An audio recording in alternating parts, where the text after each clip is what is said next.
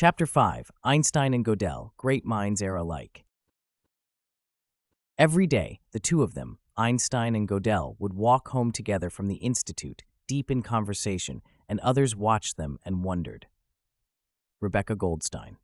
Einstein is an interesting case in the context of this book's focus on the political irrationality of philosophers.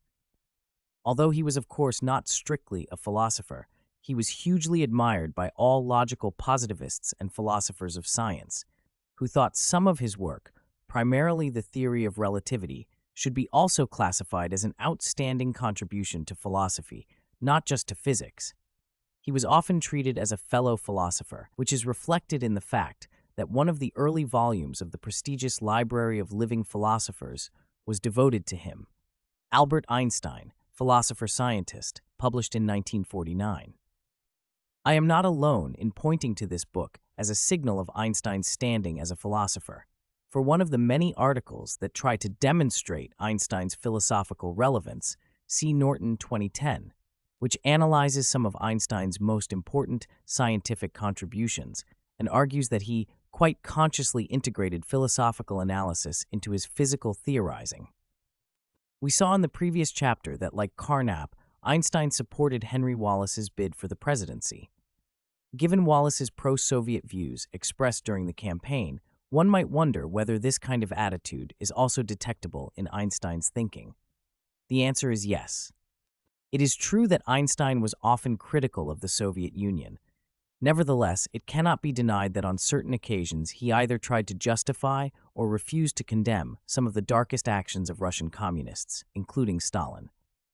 This is incompatible with Einstein's standard image as a humane and kind-hearted sage. A soft spot for Lenin. This is what Einstein had to say in 1929, on the 5th anniversary of Lenin's death. In Lenin, I admire a man who has thrown all his energy into making social justice real, at the sacrifice of his own person. I do not consider his method practicable, but one thing is sure. Men like him are the guardians and reformers of the conscience of mankind. Notice the only thing Einstein says about the Leninist method is that he does not consider it practicable. The German word Einstein used is zweckmäßig, literally conducive to the goal. So his only criticism of Lenin's method is that it would not achieve its goal. There was no condemnation or moral disapprobation of the method itself, nor even any hint that it was widely criticized as highly unethical. If one knows that a politician killed thousands of innocent people in order to achieve his goal, usually one would not object merely that the politician's method was impractical or not conducive to his goal.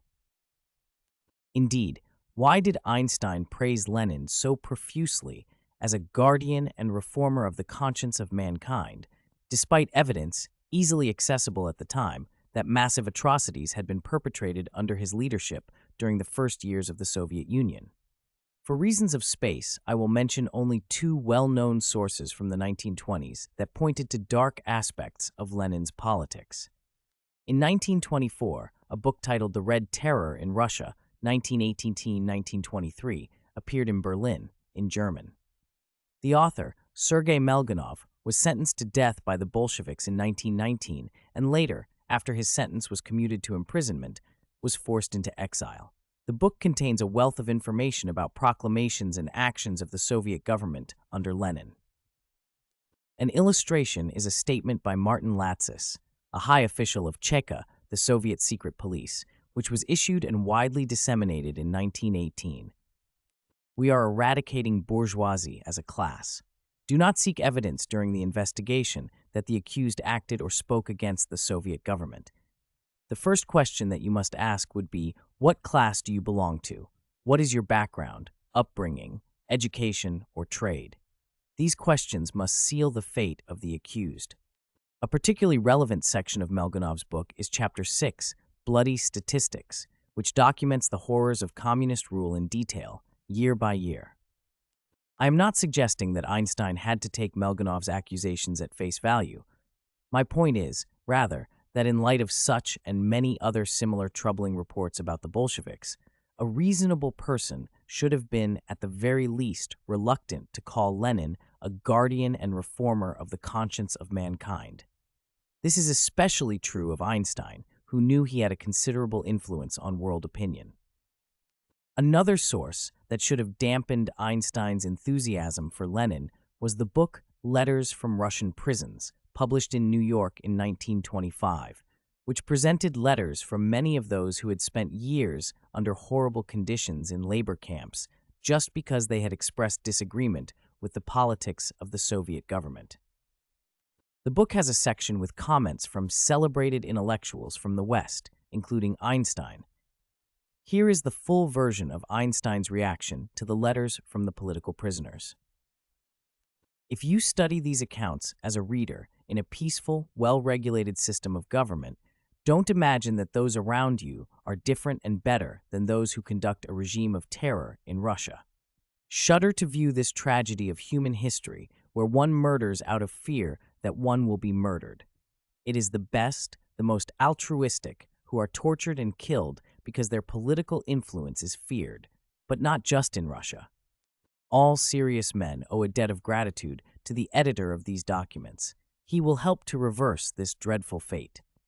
After the publication of these documents, the rulers of Russia will have to change their methods if they wish to continue their effort to gain moral credibility with civilized nations. They will lose all sympathy if they cannot show through a great and courageous act of liberation that they do not need to rely on bloody terror to lend support to their political ideals. 2 comments. First, like anyone else, Einstein obviously wanted to condemn the labor camps, but he nevertheless tried to downplay the natural revolt against those who were responsible for them. He said to people in the West who abhorred the treatment of the detainees of the early Gulag, "Don't imagine that those around you are different and better than those who conduct a regime of terror in Russia." This somehow normalizes the terror, suggesting, oddly, that those perpetrating it are in no way different from, nor worse than, ordinary people one meets every day. But later, Einstein would never dream of similarly normalizing the behavior of the Nazi leaders, nor of the Germans as a whole for that matter. Also, his decision when talking about torture and killings to add, "But this did not happen only in Russia," again has the effect of normalizing the terror and neutralizing the outrage it generates. This is like saying, "Yes, it's terrible, but this happens elsewhere too, so there is no reason to focus too much on the Bolsheviks, really." Second, Einstein says the rulers of Russia will lose all sympathy if they do not renounce the terror, but this was not true of his own reaction to them. Lenin never renounced the terror, yet Einstein called him a guardian and reformer of the conscience of mankind. And for Stalin, too. In Einstein's correspondence with the physicist Max Born, the issue of the Moscow trials of the 30s came up. In an undated letter written sometime in 1937 or 1938, Einstein gives his opinion. By the way, there are increasing signs that the Russian trials are not faked, but that there is a plot among those who look upon Stalin as a stupid reactionary who has betrayed the ideas of the revolution.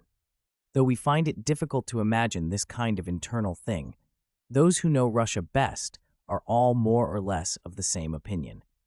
I was firmly convinced to begin with that it was a case of a dictator's despotic acts based on lies and deception, but this was a delusion. The amazing thing is that Einstein managed to swallow the Stalinist story after he had already been firmly convinced it was based on lies and deceptions.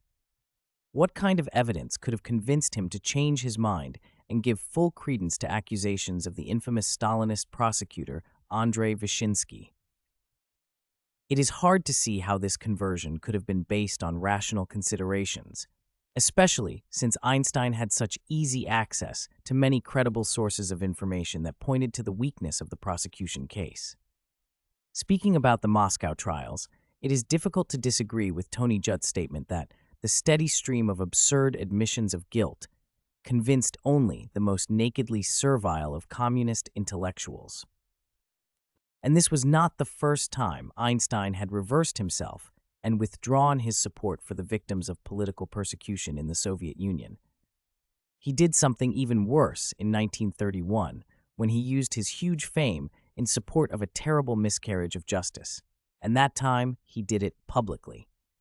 Initially, he joined a group of European intellectuals in a campaign against the prosecution of 48 wreckers in the USSR because the accusations against them seemed to him to be based on flimsy evidence and probably politically motivated. Soon, however, the Berlin journal Das Neue Russland, published by the Society of Friends of the New Russia IV, of which Einstein was a founding member, issued the following explanation by Einstein about why he had changed his mind. I gave my signature at the time, after some hesitation, because I trusted in the competency and honesty of the persons who had approached me about this signature, and also because I considered it psychologically impossible that people bearing the full responsibility for implementing technical tasks of utmost importance could purposefully harm the cause they are supposed to be serving. Today, I regret most profoundly that I gave this signature, because I have since lost confidence in the correctness of my views at that time. I was not sufficiently aware then that under the special conditions of the Soviet Union, things were possible that are totally unthinkable to me under conditions familiar to me. Notice how little sense Einstein's explanation makes. He was not sufficiently aware that in the Soviet Union things can happen that are elsewhere psychologically impossible and totally unthinkable. Yes, the USSR, a land of wonders. Seriously, the very way that Einstein accounted for his conversion raises a grave suspicion that it was caused by something other than a rational assessment of evidence. The view he started with, and later renounced, that the insinuated sabotage did not make any psychological sense, was eminently plausible. Why was the unthinkability of the accusations not sufficient to counteract any of the proofs provided to Einstein by his pro-Soviet sources? And why didn't he mention any alleged evidence that ultimately convinced him of the wrecker's guilt? The saddest part of Einstein's involvement is that in this particular case, no evidence had been presented that could have changed his mind for the simple reason that there was no real court case at all, not even a sham Stalinist show trial. This is how the whole thing started. In the past September of 1930, there was an ominous rumbling across the land. 48 people, wreckers in the food supply chain, were sentenced to be shot. Responses from workers appeared in the newspapers. Wreckers must be wiped from the face of the earth. The front page of Izvestia proclaimed, "Crush the serpent beneath your heel." And the proletariat demanded that the OGPU, the early name for the security and political police of the Soviet Union, be awarded the Order of Lenin. The first news about the arrest of 48 counter-revolutionaries, mostly scientists, was published on September 22, 1930. Only 3 days later, it was announced that all of them had been shot. Many reacted by circulating the following macabre joke. Now the Kremlin has acted to solve the meat shortage by slaughtering 48 professors. Vladimir Chernovin was associated with the wreckers, but he was not executed. He ended up in the Gulag, but later managed to escape to England and write a book that is a good source of information about the whole case.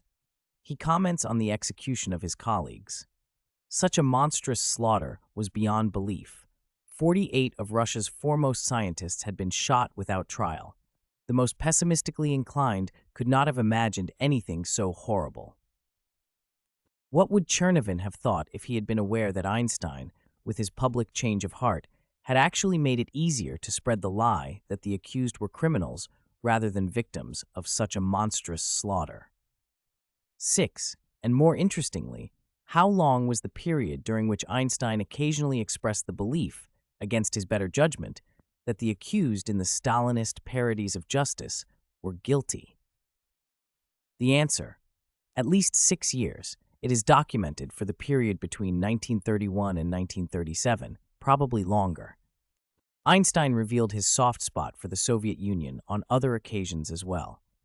For instance, the journalist and writer Isaac Don Levine, who was on good terms with Einstein for years, contacted him after the assassination of party official Sergei Kirov in 1934 and asked him to join protests against Stalin's retaliations that involved the execution of many people without any investigation or trial. In his response on December 10, 1934, Einstein explained he could not join the protest because, in his opinion, its only probable effect would be in countries that were not friendly to Russia. Then he added, "Under the circumstances, I regret your action and suggest you abandon it altogether." We see that Einstein's protectiveness toward the Soviet Union went so far that he not only refused to take part in Levin's protest, he actively tried to dissuade him from organizing any public condemnation of Stalin's bloodbath. And then came a statement from Einstein that is even more difficult to comprehend. Consider further that the Russians have proved that their only aim is really the improvement of the lot of the Russian people, and that they can, in this regard, already show important achievements. Levin's response to Einstein contains a pointed retort. "I was grieved to read your statement that the only aim of the Soviet rulers is the improvement of the people's condition. How can one reconcile that belief with the fact that in 1933, from 3 to 5 million peasants were deliberately starved to death by the Stalin regime?" How did Einstein answer that question? He did not. As Levin reports, the letter remained unanswered, and to my grief terminated a relationship which had lasted over 10 years.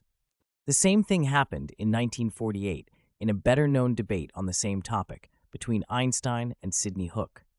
In one letter, Einstein again made a similar point about the great merits of the Soviet system of government. "I am not blind to the serious weaknesses of the Russian system of government, and I would not like to live under such government. But it has, on the other side, great merits, and it is difficult to decide whether it would have been possible for the Russians to survive by following softer methods." Predictably, Hook responded vehemently, "Precisely what methods have you in mind? I am puzzled on what evidence anyone can assert that cultural purges and terror in astronomy, biology, art, music, literature, the social sciences helped the Russians to survive, or how the millions of victims in concentration camps of the Soviet Union, not to speak of the wholesale executions, contributed in any way to the Russian victory over Hitler." Again, there was no reply from Einstein. Recruitment by remote control. Given that Einstein was obviously not a communist, why was he, as shown above, reluctant to criticize Stalin's rule, sometimes even urging others to keep their mouths shut about it? And why did he and some other prominent intellectuals often take part in communist-infiltrated initiatives like, say, agreeing to be sponsors of the notorious Waldorf Peace Conference in 1949 in New York? Even in its preparatory stages, the Waldorf Peace Conference carried the clear signature of heavy communist involvement, and many knowledgeable political commentators suspected the primary purpose of the conference was to serve as propaganda for the USSR, presenting it as the main force for peace in the contemporary world. Even if one were not immediately convinced by warnings that participants would turn out to be useful idiots, many observers questioned the judgment of people like Einstein and Carnap, as well as others like Thomas Mann, Arthur Miller, Charlie Chaplin, Linus Pauling, and Leonard Bernstein, who agreed to be associated with a conference widely suspected of having been organized and/or dominated by Stalinists. It did not matter either that the State Department warned that the conference would be manipulated by the communists and that none of the cultural leaders of Eastern Europe would be free to express any view other than that dictated by the political authorities in Moscow. Indeed, this is exactly what happened. Soon after the conference started, the sponsors had good reason to have second thoughts about their involvement. What they might have found especially troubling was the speech of the famous Russian composer Dmitri Shostakovich. His speech, if it really was his, was read by an interpreter, while Shostakovich sat next to him and appeared nervous and uneasy. The speech contained the composer's response to the recent criticism of his music by the Central Committee of the Communist Party. "The criticism brings me much good. It helps me bring my music forward." About Stravinsky, whose work had been condemned in the Soviet Union, Shostakovich concurred with the party's opinion, saying, "Stravinsky betrayed his native land and severed himself from his people by joining the camp of reactionary modern musicians." Later, it transpired that Shostakovich had tried hard to avoid participating in the conference, giving various excuses to the Soviet authorities, his health situation, criticisms of his music in editorials in Pravda, etc. Then one day he was informed that he would receive an important phone call. When the phone rang, it was Stalin on the line, politely requesting that Shostakovich join the delegation and travel to New York. Of course, this was an invitation he couldn't refuse. But in contrast to Shostakovich, who attended the conference because otherwise his life would be in grave danger, Einstein and others did not have that excuse for their sponsorship. They had not received a phone call from Stalin, and no one was in a position to threaten them. They became involved of their own free will and were even proud of it. The literary critic Morris Dickstein, in a review of a biography of Arthur Miller, neatly summarizes this phenomenon in connection with Miller's participation in the Waldorf event.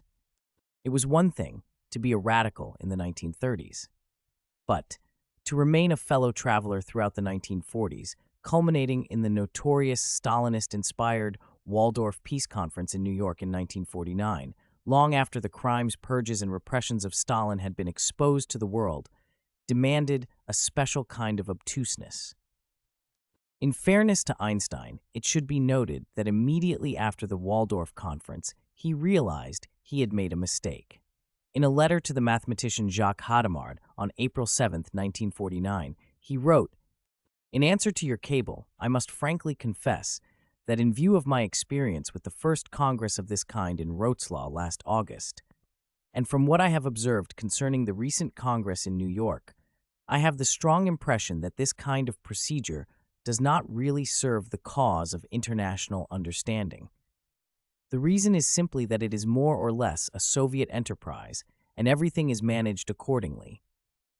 Still, as far as I know, Einstein never publicly acknowledged that he had changed his mind about the Waldorf Conference, nor divulged that he had been basically duped by the crudest Stalinist propaganda. Why did he change his mind, though? It is hard to tell, but it is interesting to note that only 3 days before Einstein wrote that letter to Hadamard, Life magazine published a long article headlined "Red Visitors Cause Rumpus" that ridiculed the naivete of those who supported the conference, describing them as ranging from hard-working fellow travelers to soft-headed do-gooders. The article ended with the following sentence: "The Communist Front organizations have been exposed often enough, however, so that by now the perennial joiner whose friends try to excuse him because he is just a dupe is clearly a super-dupe." In contrast to Einstein, Rudolf Carnap never budged later, even in private correspondence. 20 years after the event, he was still proud that he gave his name as a sponsor for the peace conference. 1 year after Waldorf, Carnap supported the 1950 Stockholm Peace Appeal, another initiative that was also widely regarded as a communist front, and for this reason strongly condemned even by people with impeccable leftist credentials. For example, Tage Erlander, Prime Minister of Sweden and the leader of the Social Democratic Party, didn't mince words. "We have noticed lately that communists, both in Sweden and abroad, have intensified their propaganda for the so-called Stockholm Peace Appeal. I must confess that it is with feelings of considerable disgust that we here in Sweden witness the brandishing of the name of our capital in this way in the international communist propaganda.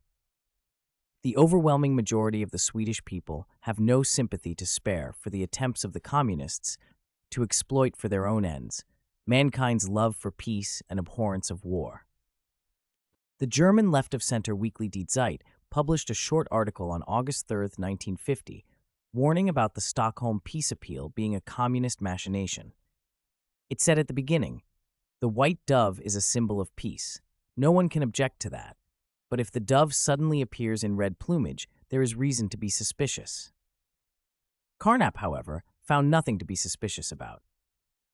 Getting back to our question about how Einstein, Carnap, and others ended up getting involved with organizations and activities widely thought to be forums for Soviet propaganda, an obvious suggestion would be that they, and possibly many others, had been wooed by acquaintances with moderate-sounding views who insisted that their politics were primarily progressive, resolutely anti-fascist and peace-oriented, and who carefully avoided any directly Soviet-style, crude rhetoric that could upset the people they were trying to recruit.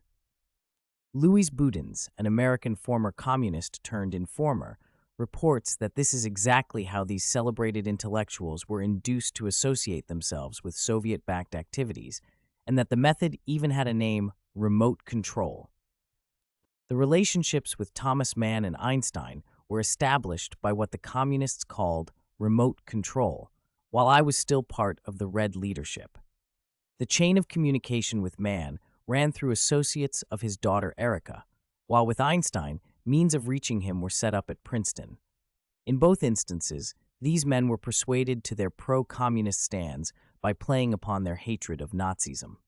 This I know from what I heard said in Politburo meetings. No more striking illustration could be found of the way well-known men and women of unquestionable integrity are deceived and exploited by the communists. Although some may wonder whether Boudins should be regarded as a trustworthy source, in this particular case, his account seems to be the most plausible, as well as the most charitable explanation of how Einstein was politically manipulated into actions that served Soviet interests. Some of Einstein's Soviet connections, however, raise more troubling questions.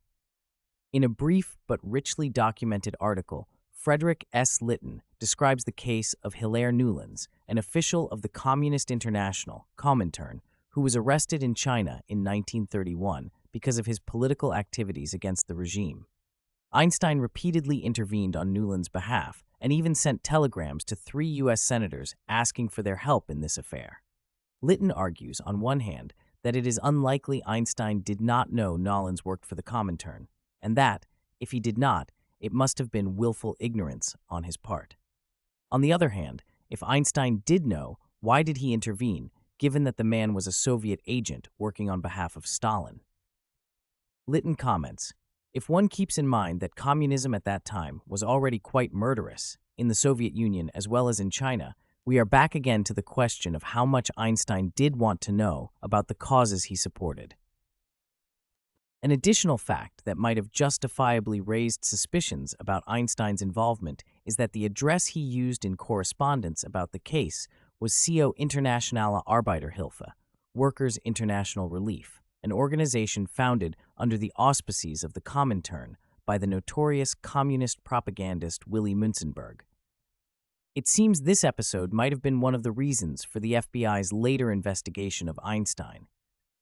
Litton concludes, I believe that, temporibus illis, Einstein had laid himself open to the possibility of being used as a relay by the Comintern and Soviet intelligence, although I don't know to what extent he had been aware of it. The Nazification of America. It should be added here that the reluctance of people who were used as instruments of communist propaganda to criticize the totalitarian system of the Soviet Union was only one side of the coin. The other side was their tendency to picture the political situation in the United States in excessively negative terms, sometimes ridiculously so. Some examples of such statements from Einstein. We have come a long way toward the establishment of a fascist regime. The similarity of general conditions here in the United States to those in the Germany of 1932 is quite obvious.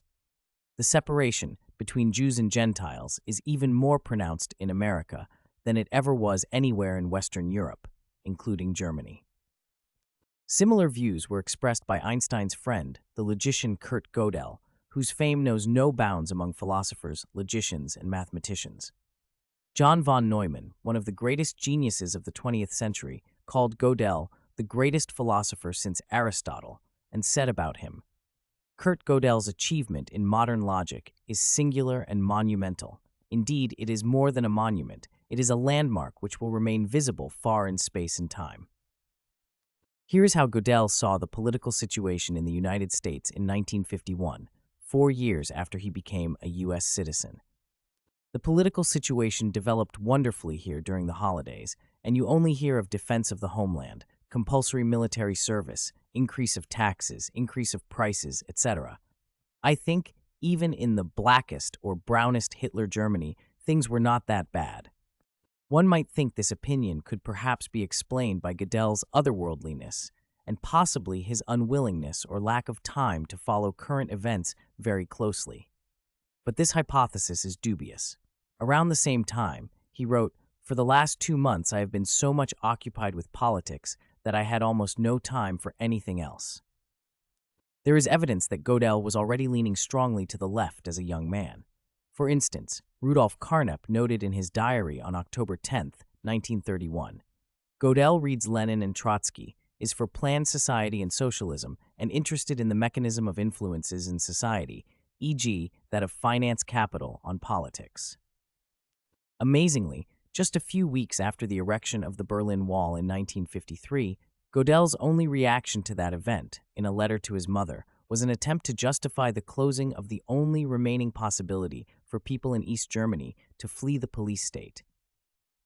The wall that was erected in Berlin, this is really a culmination. But the Russians are probably right that spies and saboteurs were coming there from the West. In a letter of July 7, 1965, he likens Charles de Gaulle to Hitler. "Why do you ask me whether I like de Gaulle? His foreign policy has a lot of similarity with Hitler."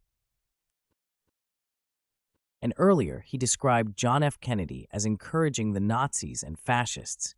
With regard to the new President Kennedy, one sees quite clearly already where his politics is leading: war in Vietnam, war in Cuba, the belligerent Nazis or fascists in the form of anti-communist organizations beginning to bloom, more rearmament, less press freedom, no negotiations with Khrushchev, etc.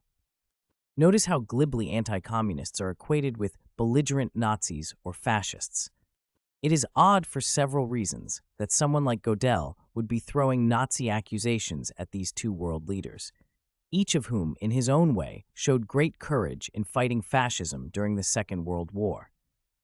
First, in 1935, Godel himself officially joined a fascist movement, the Fatherland Front, when membership became a condition for keeping a university position. Notice point number 6, according to which a member of the Fatherland Front is bound by his honor to show unconditional loyalty and obedience to the Führer. 10. It should be stressed that Godel's livelihood at the time did not depend on his keeping that job in Vienna. The fame of his proof of the incompleteness theorem meant he could count on receiving invitations and job offers in many countries, especially in the United States.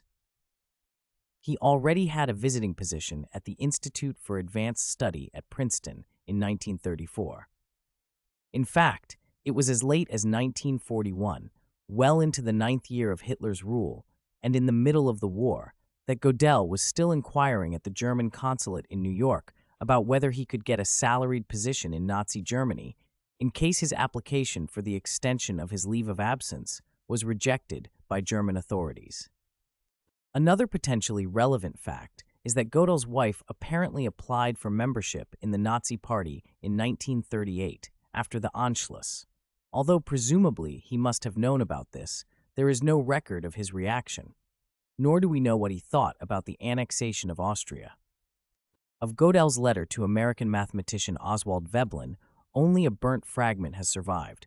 It is dated 26th of March, 1938, just 13 days after Hitler's Anschluss, 39. It would be interesting to know what, if anything, Godel had to say about that event, or what immediate effect it had on his life or work. But, incredibly, there is no mention of the Nazi takeover in any of Godel's correspondence. At the beginning of World War II, Godel was asked by the Austrian physicist Hans Thirring to warn Einstein that Nazi Germany might develop a nuclear weapon, but Godel never transmitted the message. So we see that when he was in a position to do something to support the anti-Nazi coalition, he failed to act, for the awkward reasons he gave later to explain his passivity. To the dismay of many of his friends, Godel traveled from the safety of Princeton to post-Anschluss Austria in 1939 with the aim of convincing the Nazi authorities there to renew his university lectureship. He must have been aware that the condition for taking up the lectureship was signing an oath of loyalty and obedience to Adolf Hitler. It is hard to fathom why Godel wanted to go back to the city from which all other members of the Vienna Circle had escaped in any way they could, and where even the university came to be almost completely Nazified. According to Karl Menger's report about the situation in Vienna a year or two before Godel's visit, the percentage of Nazis among mathematicians he was in contact with apart from some of his pupils, was not far from 100%. During that visit, Godel had no qualms about adapting to the new order, and occasionally even ending a note with Heil Hitler. In the end, it appears that Godel left Vienna mainly because he was worried about his personal safety. He was once attacked in the street because he was mistaken for a Jew, and he was also in danger of being drafted into the German army after he was unexpectedly declared to be fit for military service. Months after Godel was back at Princeton, his application was finally approved. In the document issued on June 28, 1940, in the name of the Führer, he was officially declared to be a lecturer of the new order. He was also assured that he would enjoy the special protection of the Führer, and this time Führer did refer to Hitler. Einstein and Godel became friends at the Institute for Advanced Study at Princeton, and they had similar opinions about the post-war political situation. When it came to their critical attitudes toward the United States, their views were nearly indistinguishable. Now, it is easy to understand that reasonable people could find some aspects of American politics in the late 40s and early 50s worrying or deserving condemnation. Many would especially single out the methods of Senator Joseph McCarthy in his clumsy and counterproductive attempts to deal with the dangers of communist infiltration. But to suggest that things in America were at that time worse than in the blackest or brownest Hitler Germany, or that the separation of Jews and non-Jews was even more pronounced in America than in the Third Reich, this borders on insanity. No, this actually crosses the border. And yet, these opinions come from two of the greatest minds of the 20th century.